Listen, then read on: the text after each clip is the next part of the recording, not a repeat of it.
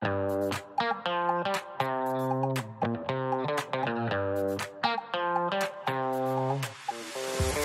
International Manufacturing Product Development Program is a program that is emulating what it's like to do business in the global market. It's about interpersonal relationships with vendors and suppliers, knowing how to manage the supply chain, and also how to work and communicate with others on a grander scale. The goal is to really be able to understand the complete supply chain life cycle. So really understanding what goes into production, what is the international perspective that's included in production for supply chain, and what it really means to produce a collection. Not necessarily fully in design, but also learning really the back end and how the industry really works. This year our sponsor is Color Solutions International, also known as CSI. They're a color trend forecasting and consulting agency, and they work with some of the biggest brands in the industry to help them really find out what colors are going to be trending and to forecast major themes and trends.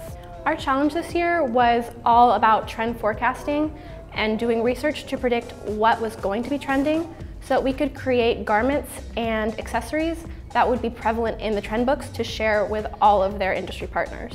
They assigned us 5 categories: wellness, wearable tech, luxury, travel, and sleep.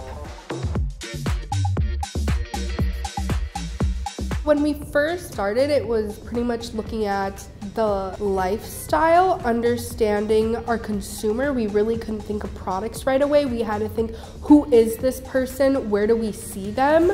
What are they doing? What are they interested in? Where are they living? So being able to travel abroad in Paris and Milan, you're able to go trend shopping and see how they live. I noticed a lot of their stuff was more colorful. We wouldn't know that if we didn't go there. So if you're doing business with a country, you want to be able to go there and know exactly what they're like, because it doesn't make sense to do business if you don't know them at all. In Europe, just the way they think of things is a lot different than over here in America. So after coming back from Europe, I realized not to take it too literal. I ended up designing apparel that was very comfortable, that used fibers that are more sustainable, like milk protein fibers and soybean fibers. And I designed tops and bottoms that were more baggy, but they still gave the woman like sort of a silhouette. My consumer is a millennial woman. She's 25 to 35. She's really focused on the environment, and she is purchasing garments that are more for the long run than the short run. My category is children's sleepwear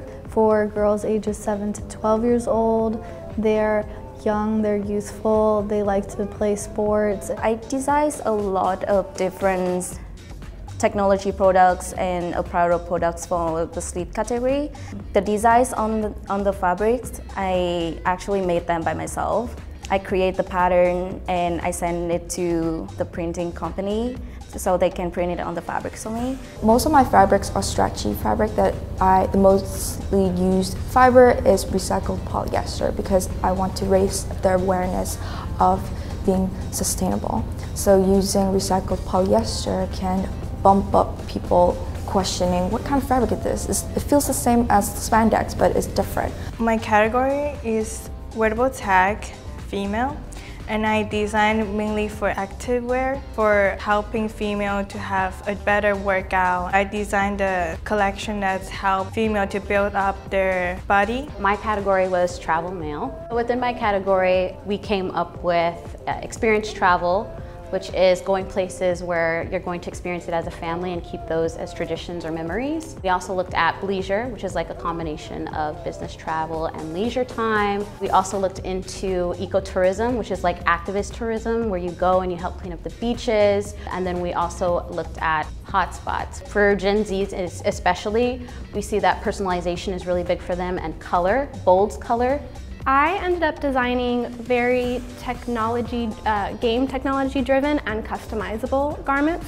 Some of the research that I took and put into mine was a lot of the fabrication and a lot of what the consumer wants to do. So the jumpsuit that I created is a wicking friendly jumpsuit, and it has printable circuits so that the consumer can actually use the cuffs of their jumpsuit as the game controller. I also designed a backpack that has a customizable screen on it, so the child can literally take a picture of their face, their dog, whatever they want, their favorite superhero, and it can be displayed on their backpack Gaming is going to kind of revolutionize the future of everything coming forwards because people really want to escape, and gaming is a way to escape. So by having clothing and technology that can enhance that performance, it's going to be next level and it's going to be very prevalent. This program focuses on the entrepreneurship, so you have to be aware where your materials are coming from. Not only so much as a cost efficiency, but also if they are eco-friendly, how do they affect our world or our environment, because right now we're in that generation where we are, in a sense, not fixing the problem, but trying to make it better and stopping the bad habits and the negative effects that the fashion industry as a whole has had to the world.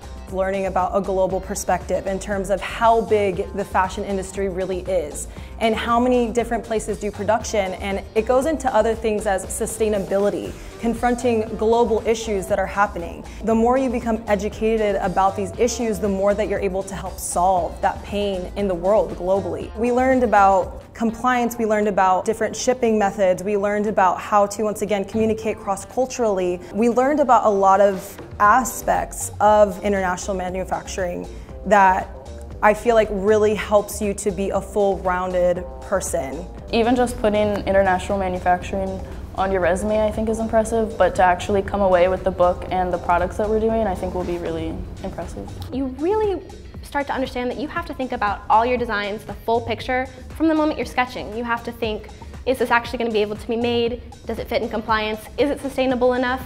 And you learn all that stuff in this program. You learn how to think of the entire picture of development just from designing. I am so much more confident now going out into the workforce because I've really learned how to validate myself, which I feel is something really important that I never would have thought of beforehand. I know now how to show the research and show what will be prevalent to prove that I have the answers to what the workforce is going to need.